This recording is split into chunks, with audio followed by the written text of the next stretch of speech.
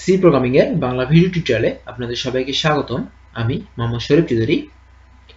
আজকের পর্বে আমি সেলফ রেফারেন্স স্ট্রাকচার কিভাবে ডাইনামিক মেমোরি অ্যালোকেশনের মাধ্যমে অ্যাপ্লাই করা যায় সে সম্পর্কে আলোচনা করব। প্রথমে আসি সেলফ রেফারেন্স স্ট্রাকচার।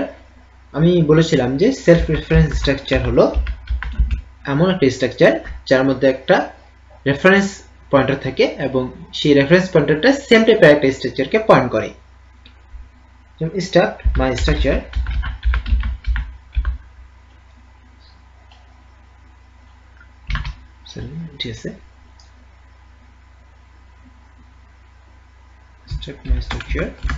এবং আমি এখানে ডিজিট a এবং আরেকটা লিখলাম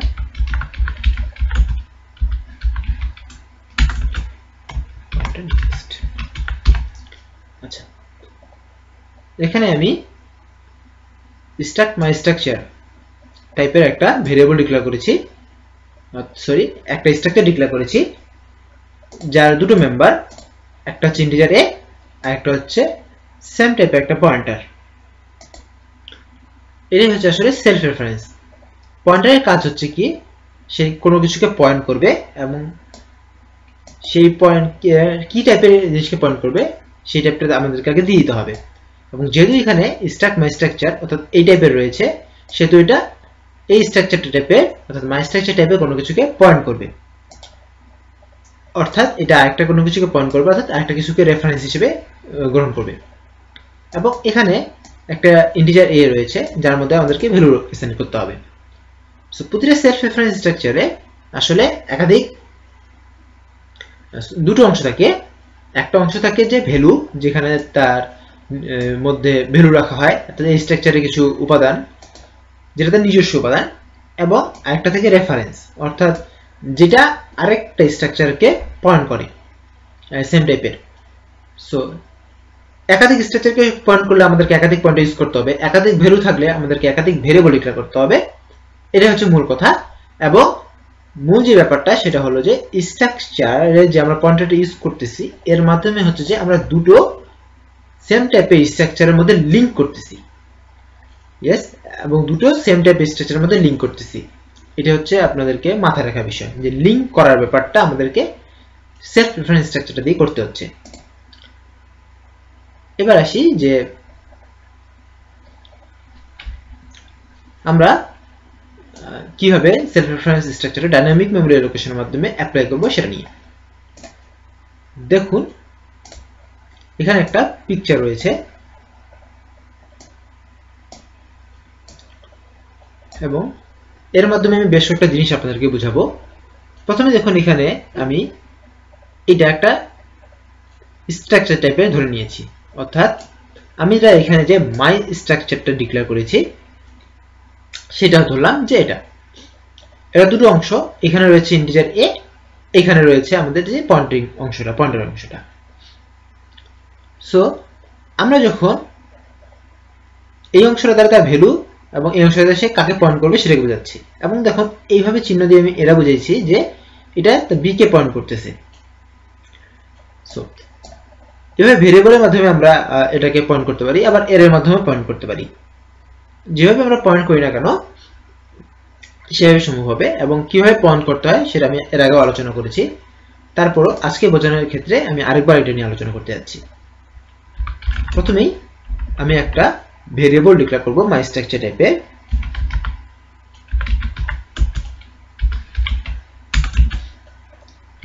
A B C D E declare করলাম। তার আগে আমি এখানে জাস্ট একটা প্রিন্ট ফাংশন লিখব। প্রিন্ট ফাংশনটা ভয়েড টাইপের হবে, শুধুমাত্র প্রিন্ট করবে এবং এটা প্যারামিটার হিসেবে নেবে স্টার্ট মাই স্ট্রাকচার টাইপের কোনো কিছুকে সে পয়েন্ট করবে এবং প্রিন্ট করবে এটা পার্সেন্ট \n, ptr. সে পয়েন্ট করবে। দেখুন আচ্ছা, এখন আমরা এখানে পিটার না নিয়ে আমরা এখানে পয়েন্টার পিটার নিলাম, সেক্ষেত্রে আমাদেরকে এখানে এই চিহ্নটা দিতে হবে, তাহলে হবে। সো এর মাধ্যমে আমি কি বুঝালাম যে এটা এখানে প্রিন্ট করতেছে। এখন আমি এখানে যদি ভ্যালু দেই, যেমন আমি যদি দেই a dot a equal to 5 যেহেতু ইন্টিজার দিলাম, এবং আমি যদি এখানে প্রিন্ট ফাংশনটা কল করি, প্রিন্ট a করলাম, এবং এটাকে যদি আমি রান করি, সরি দেখুন এটা ভুল করেছি কোথায়, সেটা হচ্ছে যে এখানে আমি পয়েন্টার ইউজ করেছি, সো এখানে আমাকে রেফারেন্স পাঠাতে হবে। সো এখানে আমি F9 চাপলাম, সো এবার রান করলাম, রান করে দেখুন 5 প্রিন্ট করে ফেলেছে। সো প্রোগ্রামটা মোটামুটি ঠিক আছে। আমি এটাকে একটু মডারেট করব। মডারেটের ব্যাপারটা এরকম যে যদি, আচ্ছা তার আগে একটা জিনিস করি, যে দেখুন a ডট a লিখলাম, এটার মধ্যে ভ্যালু দিলাম a dot next, a dot next এটাকে আমাদের দিতে হবে, এটা এখন পয়েন্টার করতেছে, আমি এখানে লিখলাম নাল। নাল লিখলাম কেন, কারণ ধরলাম যে এটা কোনো কিছুকে পয়েন্ট করবে না, অর্থাৎ এটা কারোর সঙ্গে লিঙ্ক আপ নেই। সো এখন দেখুন এখানে a ডট নেক্সট কিন্তু মাই স্ট্রাকচার টাইপেরই একটা পয়েন্টার। সো আমি এখানে জাস্ট একটু মডিফাই করি, সেটা দিলাম যে ইফ যদি আমাদের এই পিটিআর এটা যদি নাল হয় তাহলে রিটার্ন করবে, যেহেতু এটা ভয়েড ফাংশন সেহেতু সে কোনো কিছু রিটার্ন করবে না, এভাবে দিলাম। সো আমি যদি এবার এটাকে রান করি, তখন দেখবেন 5 প্রিন্ট করবে, কোনো সমস্যা হবে না। এবার আমি একটু অ্যাডভান্সে যাই, যেমন আমি যদি a ডট নেক্সট এটাকে আমি পাঠাই এবার, এবং এটাকে যদি আমি রান করি, সেক্ষেত্রে দেখবেন কোনো কিছু প্রিন্ট করেনি, কারণ সে এখানে গেছে। আমরা জাস্ট একটু বোঝার সুবিধার্থে যেটা করব সেটা এখানে লিখব, যে প্রিন্ট করে দেব একটা লাইন,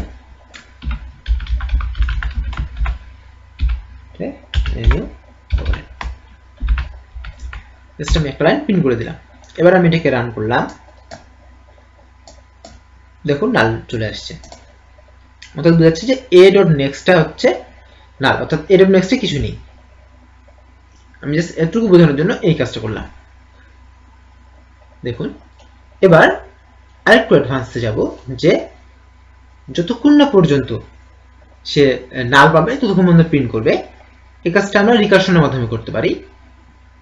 কিরকম, যে আমি এখানে জাস্ট যদি এই ফাংশনটাকে এবার কল করি এইভাবে, প্রিন্ট a নেক্সট।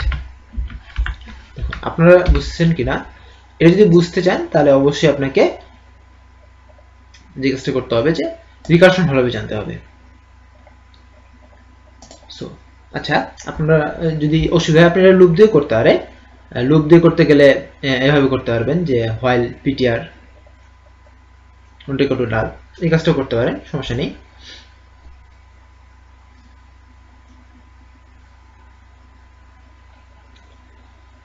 তো রিকারশন দিয়ে না করে আমি আপনাদেরকে একটু, যদি আপনারা এটা যদি বুঝতে অসুবিধা হয়, আমি একটু লুপ দিয়ে আপনাদেরকে দেখাই দিচ্ছি, যেটা লুপ দিয়ে আপনারা কিভাবে করবেন। যদিও এটা রিকারশন দিয়ে বোঝাটা একটু বেশি সহজ। আচ্ছা, এই কাজটা আপনারা এতটুকু অংশ বাদ দিয়ে আপনারা লুপ দিয়েও করতে পারেন। যেমন আপনি লিখতে পারেন এভাবে, যে while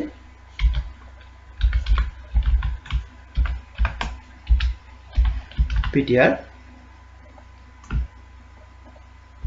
not equal to null,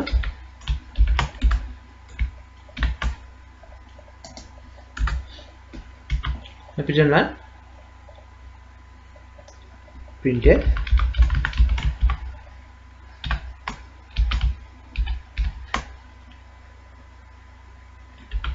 এই প্রিন্টটা ইউজ হবে, সেটা আমি এটাকে কপি করব, কন্ট্রোল ভি, এবং ptr ইকুয়াল টু হচ্ছে ptr নেক্সট। এই কাজটা আপনি করতে পারেন। আমি আপনাদেরকে বোঝার সুবিধার্থে জাস্ট একটা জিনিস করি, আমি এতটুকু কমেন্ট করে দিলাম।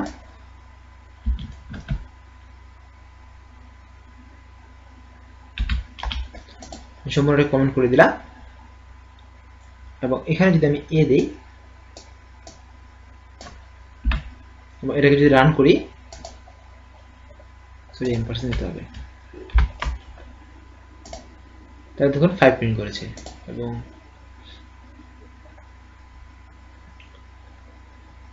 হ্যাঁ 5 প্রিন্ট করেছে।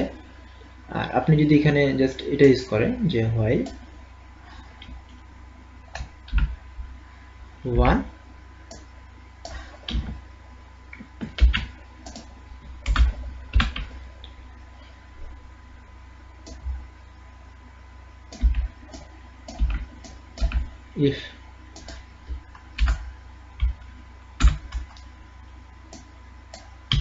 if ptr equal to null break, আপনি যদি এটা ইউজ করেন তাহলে হবে যে আপনাকে নাল কিনা সেটা দেখিয়ে ব্রেক করবে। দেখুন এখানে 5 নাল প্রিন্ট করেছে। এটা কেন হলো সেটা বলি। এটা আসলে আমি যে কাজটা করতে চেয়েছি যে আমি একটা ফাংশনের মাধ্যমে আমি সিরিয়ালি সিকোয়েন্সিয়ালি যতগুলো কানেক্টেড থাকবে সবগুলো প্রিন্ট করে দেখাবো। যেমন আমি যখন a পাঠিয়েছিলাম তখন হয়েছিল $a পাঠানো মানে কি, আমি এটা রেফারেন্সটা এই ফাংশনে পাঠালাম ptr এর মধ্যে, তাহলে ptrটা হয়ে গেল কি এখন a হয়ে গেল। সো প্রথমে চেক করলো যে এটা কি নাল কিনা, না a তো নাল না, কারণ এর মধ্যে একটা ভ্যালু রয়েছে এবং এর একটা নির্দিষ্ট জায়গা নিয়ে রয়েছে, সেহেতু সে এই কন্ডিশনের মধ্যে গেল না। তারপর কি করলো, প্রিন্ট করলো ptr a, ptr এটা প্রিন্ট করলো। ptr এটা প্রিন্ট করলো এই কারণে যে আমি সরি ptr এটা হচ্ছে যে কি a ডট a, সো এটা হচ্ছে 5, সো সেক্ষেত্রে আমাদেরকে যে 5 প্রিন্ট করে দেখিয়েছে। তারপর ptrটা চেঞ্জ হয়ে গেল ptr dot next. ptr dot নেক্সটটা কি, এটা হচ্ছে নাল। লুপের কাজ শেষ, লুপটা ঘুরে গেল 1 আসলো, অর্থাৎ এখানে কন্ডিশন আসবে যখন দেখলো যে ptr equal to null কিনা। হ্যাঁ ptr equal to null, কারণ ptr ডট নেক্সটটা হচ্ছে নাল, এটা ছিল, এটা যখন ptr এর মধ্যে চলে আসছে তখন এই ptrটা হয়ে গেছে নাল, এবং যখন আমাদের কন্ডিশনটা ট্রু হয়েছে তখন প্রিন্ট করে দেখেছে নাল নাল ব্রেক। এটা আপনারা এটা রিকারশন দিয়ে করতে পারেন, তবে রিকারশন দিয়ে বুঝতে অনেকেরই অসুবিধা হয়। আমি যেটা সাজেস্ট করবো যে আপনারা অবশ্যই রিকারশন ট্রাই করবেন, কারণ আপনারা যদি রিকারশন না করেন তো ভবিষ্যতে আপনাদের অ্যালগরিদমে অনেক জায়গায় বুঝতে অসুবিধা হবে। এবং সবথেকে যে ব্যাপারটা যে রিকারশন বারবার ট্রাই করা উচিত, এবং এই রিকারশন যত আপনারা কনফিডেন্টের সঙ্গে করতে পারবেন তত দেখবেন যে প্রবলেম সলভ করতে পারবেন। এবং রিকারশনের মাধ্যমে প্রবলেম সলভ করতে অনেক কম কোড লিখতে হয়। যেমন এটা যদি আমরা সিকোয়েন্সিয়ালি যদি না প্রিন্ট করে প্রথমে নাল তারপর 5 প্রিন্ট করতে যেতাম, লুপ দিয়ে করতে গেলে অনেক কেঁচা লাগতো, কিন্তু রিকারশন দিয়ে খালি জাস্ট এই লাইনটা যদি আপনি জাস্ট আগে দিয়ে দিলে দেখবেন সেই অনুসারে প্রিন্ট করবে, বা লুপ দিয়ে করে দেখবেন যে অনেক কষ্ট করতে হবে। সো যাই হোক, আমি এখন ওই ব্যাপারে যাব না, আমি যেটা আলোচনা করতেছি এতটুকু অংশ রাখলাম। সো এতটুকু বুঝলে আরেকটু আমি এটাকে অ্যাডভান্সে নিয়ে যাই। যেমন আমি a ডট নেক্সটটাকে আমি নাল না লিখে এটা লিখলাম b। b লেখার পরে আমি কি করলাম যে b ডট a এটার মান আমি করে দিলাম 6, কারণ b হচ্ছে একটা স্ট্রাকচার, b এর দুটো property b a R next. So b dot a আমি 6 দিলাম, এবং এবার আমি কি করলাম b ডট নেক্সট এটাকে নাল করে দিলাম। সো এবার আমি যদি একে রান করি তাহলে দেখবেন যে 5 6 নাল আসবে। a dot next equal to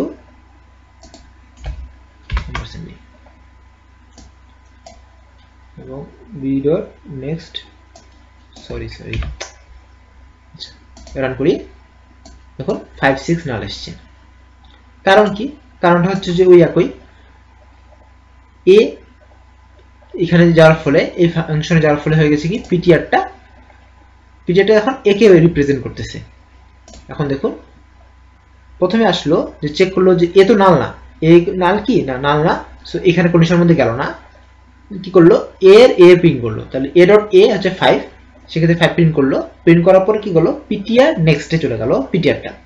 তো ptr ডট নেক্সটটা কি b, তো এখন পিটিআর হচ্ছে বি, আবার এখানে আসলো পিটিআর তো বি, পিটিআর কিন্তু নাল না, সেক্ষেত্রে আবার এই কন্ডিশনের মধ্যে গেল না। এবার কি করলো, বি ডট এ প্রিন্ট করলো 6, তারপর বি ডট নেক্সট হচ্ছে নাল, পিটিআর এর মধ্যে চলে আসলো নাল। এবার এখানে চলে আসলো হ্যাঁ পিটিআর ইকুয়াল টু নাল, সেহেতু সে নাল প্রিন্ট করে ব্রেক করে দিল এবং এই যে কাজ হয়ে গেল। সো এতটুকু যদি বুঝে থাকেন তাহলে তো নিশ্চয়ই সেলফ রেফারেন্স স্ট্রাকচার কিভাবে একটা একটাকে পয়েন্ট করতেছে সেটা বুঝতে পারবেন। এটাকে আপনারা এর সাহায্যে পয়েন্ট করতে পারেন, তখন a1 a2 দিয়ে করতে হবে। সো এখন যে ব্যাপারটা সেটা হলো যে আপনি যদি ভেরিয়েবল দিয়ে করেন অথবা এর দিয়ে করেন, সেক্ষেত্রে যে সমস্যাটা হচ্ছে সেটা হচ্ছে আপনার কতটুকু ভেরিয়েবল লাগবে সেটা আপনি নিশ্চিত না। আপনাদের 5টা রাখতে পারে, 10টা রাখতে পারে, 100টা রাখতে পারে। যদি আপনারা একটু বেশি হয় সেক্ষেত্রে তো আপনি ভেরিয়েবল ডিক্লেয়ার করবেন না, এরে ডিক্লেয়ার করে করবেন। কিন্তু এরে ডিক্লেয়ার করে আপনি 500টা এরে ডিক্লেয়ার করলেন, কিন্তু দেখলেন যে আপনার লাগতেছে 50টা, হিউজ পরিমাণে ওয়েস্ট হচ্ছে, মেমোরি খরচ হচ্ছে। এই কাজটা তো করা যাবে না। ডাইনামিক মেমোরি অ্যালোকেশনে যে মূল কথাটা যে আমরা ওয়েস্ট করব না কোনো কিছু, মেমোরিটা লস করব না, আমরা যতটুকু দরকার ততটুকু করব। এবং এই কাজটা কিভাবে করতে হবে সেটা জিনিসটা আমি আপনাদেরকে দেখাবো। দেখুন, প্রথমে যখন আমাদের কোনো ভেরিয়েবল থাকবে না, অর্থাৎ আমাদের কোনো উপাদান দরকার নেই, এখানে আমাদের কি কয়টা 5টা আছে, আমরা ইউজ করেছি কয়টা, এ বি দুটো ইউজ করেছি। সো আমাদের বাকি 3টা কিন্তু ওয়েস্ট হয়ে গেছে, কোনো প্রকার দরকার হয়নি। তো আমরা যখন ডাইনামিক মেমোরি অ্যালোকেশনের মাধ্যমে করব তখন কি করব যে আমাদের যেন কোনো প্রকার ওয়েস্ট না হয়, যতগুলো দরকার ঠিক ততগুলোই আমরা ইউজ করব, এরকম একটা ব্যাপার।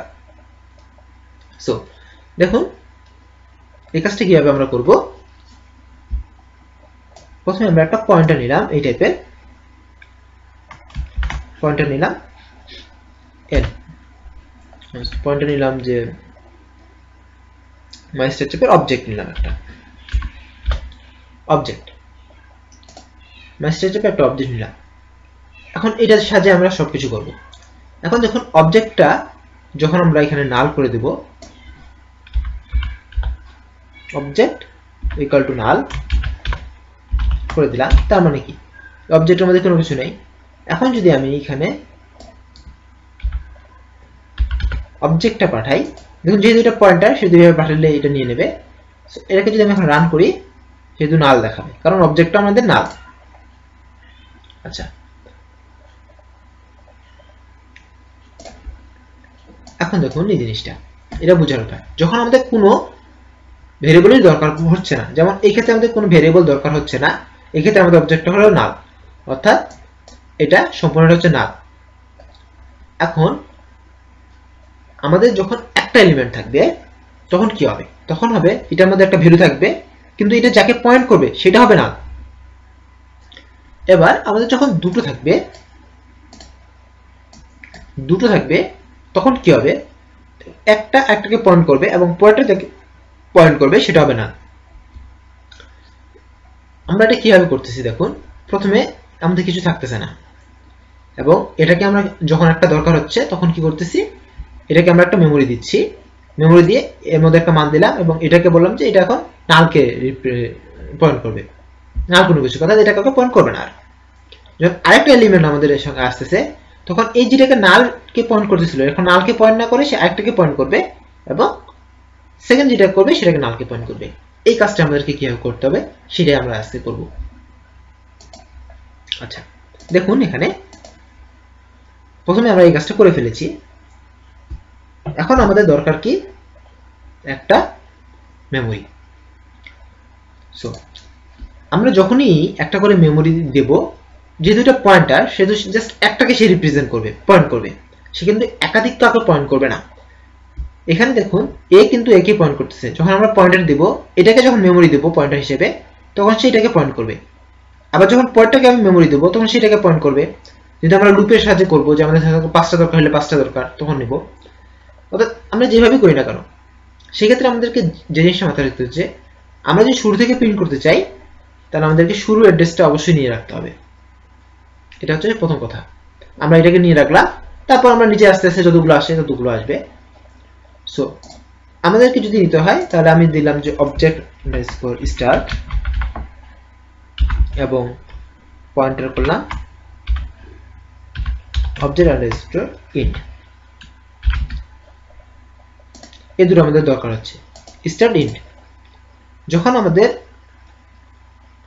কোনো দরকার নেই তাহলে অবজেক্ট স্টার্ট, মানে অবজেক্ট স্টার্ট বলতে এখানে আমি যেটা বুঝাইছি যে শুরুতে যেটা থাকবে সেটা, এবং অবজেক্ট ইন্ট বলতে বোঝাচ্ছি যে শেষেরটা। যখন আমাদের কোনো কিছুই নেই, শুরুও যেটা শেষও যেটা, সেটা দুটোই হচ্ছে নাল, তাহলে অবজেক্ট আন্ডারস্কোর স্টার্ট, কিন্তু আমাদের শুরুও কিছু নেই, এবং অবজেক্ট আন্ডারস্কোর ইন্ট দুটো না। এর কারণ কি, আমাদের প্রথমটাও না পরেরটাও না। এখন আমরা কি করব, যে একটা করে মেমোরি ক্রিয়েট করব।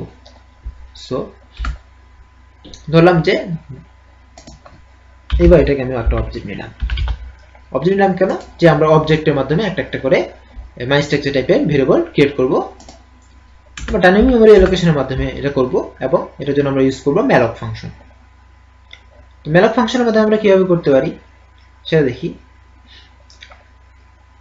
ম্যালক ফাংশনের মাধ্যমে আমরা যেভাবে করতে পারি সেটা হচ্ছে যে প্রথমে আমরা যে কাজটা করি, যে কোন পয়েন্টারের মধ্যে, এটা একটা পয়েন্টার নিব, সেই পয়েন্টারটা লিখি আগে, এখানে অবজেক্ট লিখলাম, অবজেক্ট ইকুয়াল টু, তারপর আমাদেরকে লিখতে হয় ম্যালক, ম্যালক ফাংশন লিখতে হয়। ম্যালক ফাংশনের মধ্যে যেটা থাকে যে আমাদেরকে সাইজ দিতে হয়। সো যেহেতু আমরা একটা করব তাহলে এখানে জাস্ট আমরা লিখব সাইজ অফ কি স্ট্রাক্ট মাই স্ট্রাকচার টাইপের।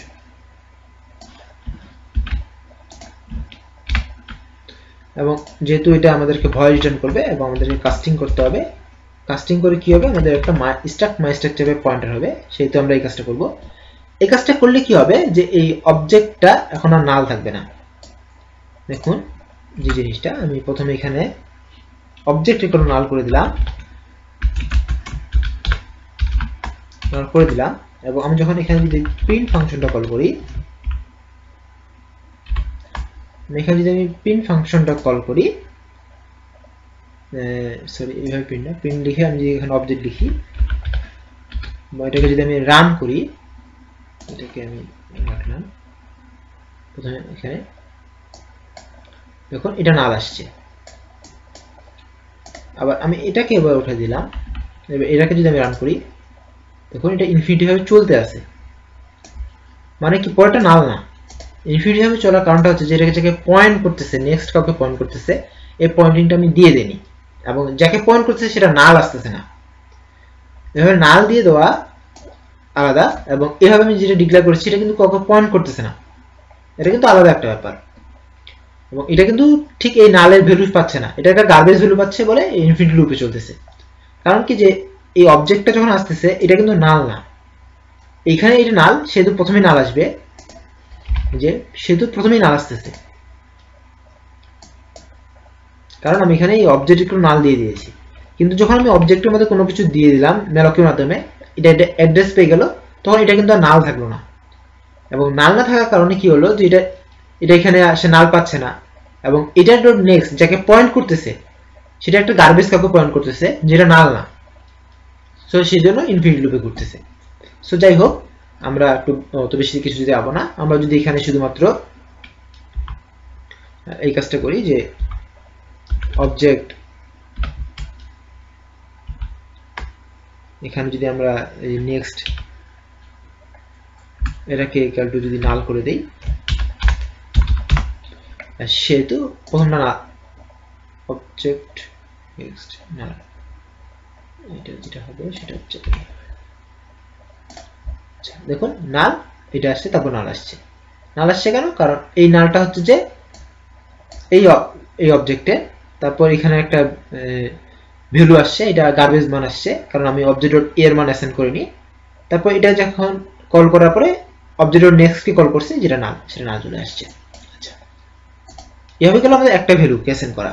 এভাবে যদি একাধিককে চাই, ধরলাম যে আমরা n সংখ্যক এই কাজটা করব, সেক্ষেত্রে আমি কি করব, দেখুন এই কাজটা কিন্তু আমাদেরকে প্রতিটাতেই করতে হবে।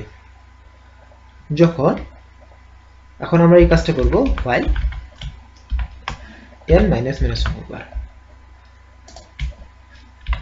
nটা কি জিনিস, এখানে আমরা ইন্টিজার n নিলাম, n ইকুয়াল টু নিলাম 5, আমরা যটা ভ্যালু দরকার প্রোগ্রাম চলাকালীন সময় ধরে নিব।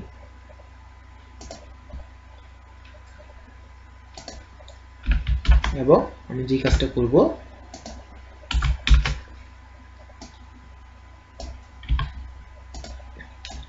সেটা হলো দেখুন আমাদেরকে কি কাজ করতে হবে। এখানে দেখুন যখন আমাদের একটা করে ভ্যালু আসবে আমাদের একটা ভ্যালু দিতে হবে এবং এটা কাকে পয়েন্ট করতেছে সেটা দিতে হবে, এবং তার আগে যে কাজটা করতে হবে যে এটাকে একটা জায়গা দিতে হবে।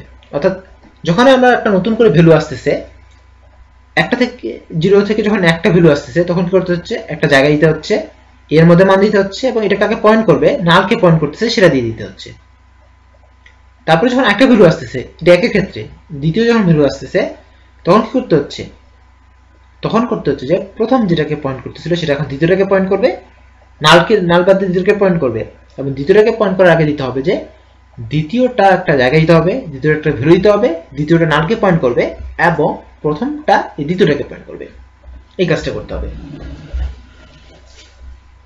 সো এই কাজটা কিভাবে করব দেখুন, যে আমাদের যখন জিরো বলতে কি বোঝাচ্ছে, যে যখন স্টার্ট এবং অবজেক্ট দুটোই আমাদের যখন এটা হচ্ছে স্টার্ট এবং আমাদের যখন স্টার্ট এবং ইন্ড দুটাই যখন নাল, তার মানে কি আমাদের এখন কোনো ভ্যালু নেই, সে ক্ষেত্রে শুধুমাত্র এটা তৈরি হবে। সো আমরা এখন এখানে একটা কন্ডিশন দিব, if object underscore start equal to object underscore int, যখন object underscore start এবং object underscore int এই দুটোর সমান এবং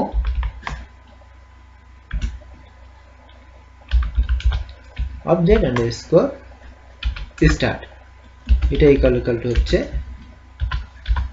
না, তার মানে কি object underscore start নাল হলে এখন object underscore int নাল হয়ে যাবে। যখন আমাদের এটা হবে তখন আমাদের যে কাজটা করতে হবে সেটা হলো যে একটা আমাদেরকে অবজেক্ট ক্রিয়েট করতে হবে। তখন আমাদেরকে একটা অবজেক্ট ক্রিয়েট করতে হবে এবং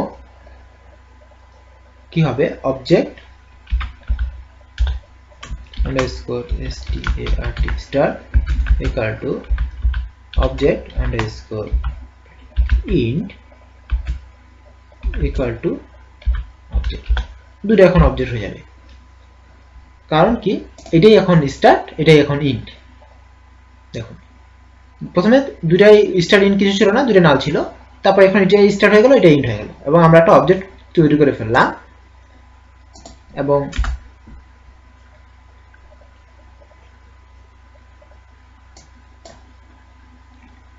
যে কাজটা এখন করবো সেটা হচ্ছে যে তৈরি করে ফেললাম, এটাকে একটু জাস্ট ইন্ডেন্ট করে দেওয়া আছে, ইন্ডেন্ট করা আছে অবশ্যই।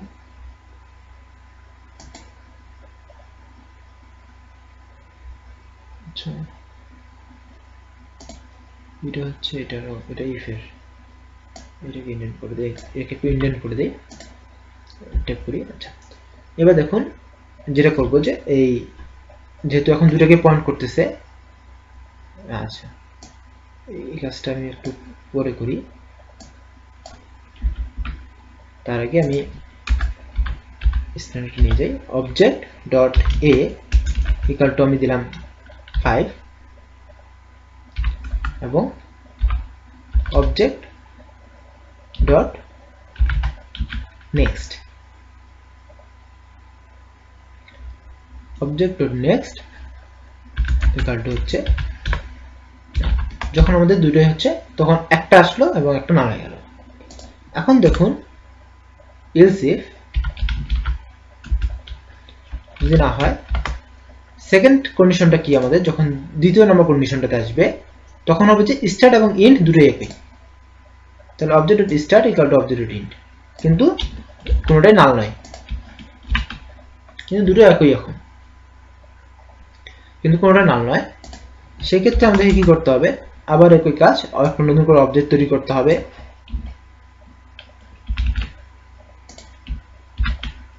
একটা নতুন করে অবজেক্ট তৈরি করতে হবে এবং অবজেক্ট নাল স্ট্রাকচার হবে, অবজেক্ট ডট নেক্সট স্ট্রাকচার হবে নাল, কাজ শেষ। এখন দেখুন একটা নতুন অবজেক্ট তো সবসময় তৈরি করতেই হবে। দ্বিতীয়টার ক্ষেত্রে কি হবে যে এই প্রথম কন্ডিশনার দিয়ে আমরা একটা স্ট্রাকচার তৈরি করেছি, দ্বিতীয় কন্ডিশনার দিয়ে আমরা একটা থেকে দুটো তৈরি করব।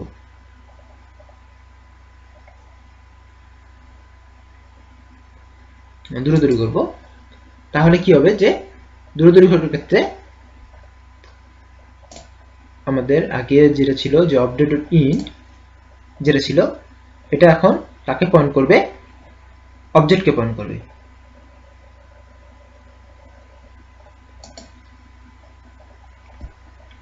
তাহলে object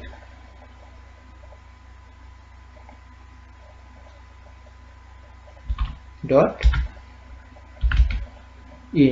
object underscore int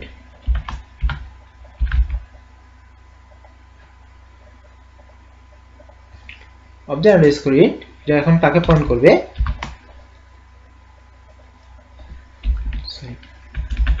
object underscore এটা পয়েন্ট করবে অবজেক্টকে। নতুন যে অবজেক্ট আসলো সেই অবজেক্টটাকে অবজেক্ট আন্ডারস্কোর ইন্ট এটা এখন নতুন যে অবজেক্ট আসলো সেই অবজেক্টটাকে পয়েন্ট করবে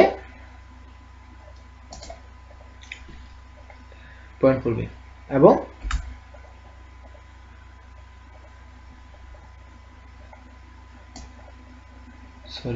object underscore int dot next, এই তো এবার ঠিক আছে। আচ্ছা, এটা এখন এই অবজেক্টটাকে পয়েন্ট করবে এবং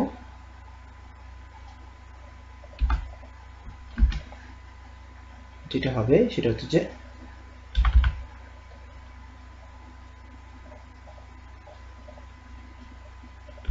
অবজেক্ট আন্ডারস্কোর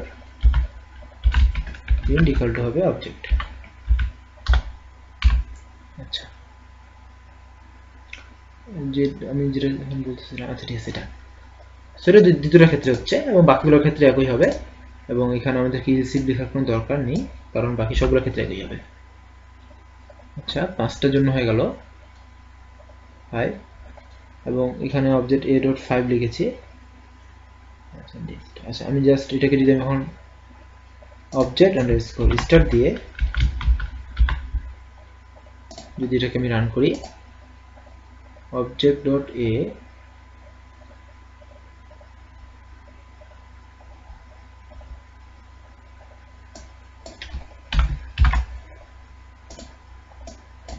সব পয়েন্টার তো কাজই করবে না,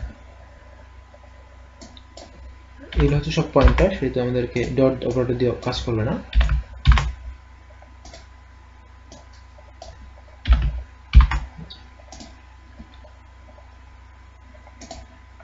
এবার এটাকে রান করব, রান করে দেখুন নাল আসছে, এই নালটা আমি আগে কেটে দিই, এই অবজেক্টটাকে আমরা কেটে দেব। আচ্ছা, এবার আমরা এটা রান করি, দেখুন 5টা নাল আসার পরে 5 আসার পরে নাল আসছে। 5টা 5 কেন আসছে? কারণ এই যেখান থেকে 5 গুলো এসেছে, কারণ এখানে প্রতিটা ক্ষেত্রে 5। আমরা এখন যে কাজটা করব সেটা হচ্ছে একটা ইন্টিজার নেব, n, x নিলাম, এখানে আমরা স্ক্যান করে নেব %d, m% x, এ হচ্ছে x।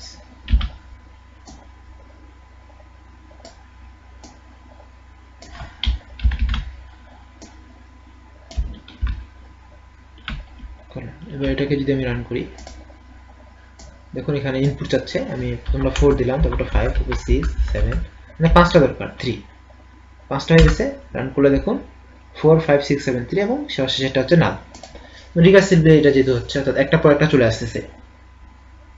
হয়তো অনেক কিছু আপনারা বুঝেননি, এই জিনিসটা বোঝার জন্য সেলফ রেফারেন্স স্ট্রাকচারটা ভালো জানতে লাগবে এবং ডাইনামিক মেমরি অ্যালোকেশন বোঝানো লাগবে। তারপর আমি একবার আপনাদেরকে বুঝাই যে আমি কি করলাম। যে দেখুন সব ক্ষেত্রে আমাদেরকে নতুন করে একটা অবজেক্ট তৈরি করতে হচ্ছে, অর্থাৎ আমরা যখন 0 থাকবে, যখন একটা হবে তখন আমাকে এই গড়াটা তৈরি করতে হবে। তৈরি করার জন্য কি কি জিনিস লাগবে?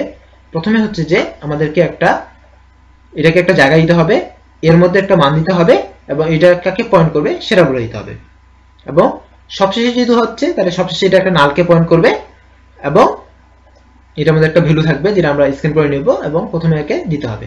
দেখুন এই কাজটা আমি প্রতি ক্ষেত্রেই করেছি। যেমন অবজেক্ট ক্রিয়েট করেছি একটা, যেটাকে একটা জায়গা দিয়েছি, তার মধ্যে কি ভ্যালু দিবে সেটা কিবোর্ড থেকে নিয়েছি এবং তার নেক্সটকে অর্থাৎ যেটাকে পয়েন্ট করবে সেটাকে আমি নাল করে দিয়েছি। এটা হচ্ছে আপনাকে প্রতিটা ক্ষেত্রে, দুটো ক্ষেত্রেই করতে হবে।